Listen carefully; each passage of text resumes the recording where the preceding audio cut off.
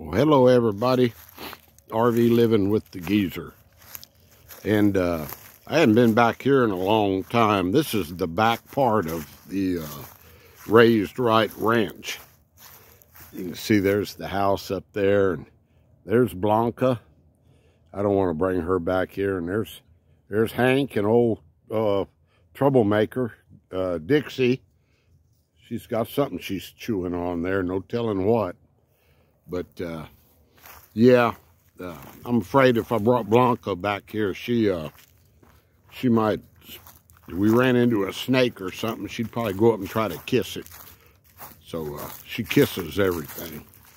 So I'll just leave her up there for this little short walk. Yeah, this is 2 acres back here, and his front part that's fenced off where his house is 1. So I think he's got right at an even 3 acres. There's a neighbor's stock trailer. I think they've got some cattle over here on their place. My son used to have livestock. That's what he thought he was going to do, and found out that it was quite a bit of problems keeping them in. He had a guy come in and build a fence.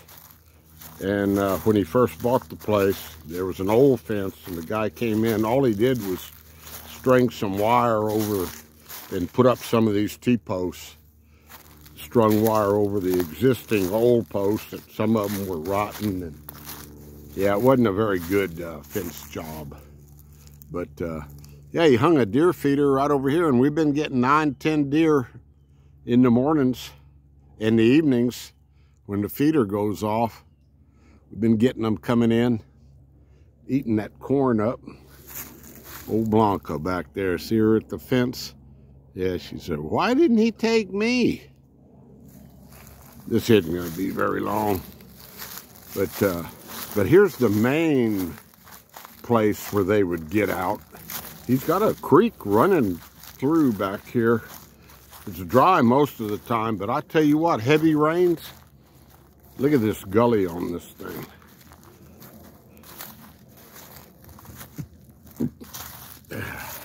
I just ate a ham sandwich, so pardon me if I burp. Look at this. See, and the guy he just strung a real lightweight cable across there. You have to put in a heavy-duty water gap on creeks. And what it does, when the water comes up, they usually have like cedar posts or whatever on the bottom of them, and it floats up and lets the water pass through and then swings right back down. Well, that guy didn't know what he was doing.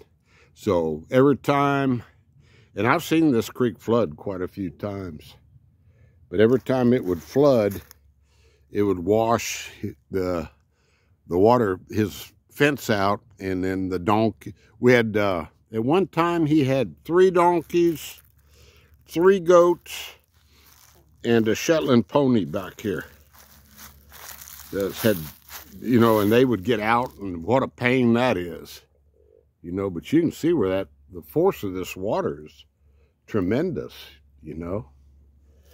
And then let's see if I can get down here without falling on my butt. Oh, there's Dixie got through the fence somehow. Come on, Dixie. Come on. I'm going to have to get her back up to the house. I tell you what, Dixie, you are something else, aren't you? Yeah, you're something else. You just, yeah.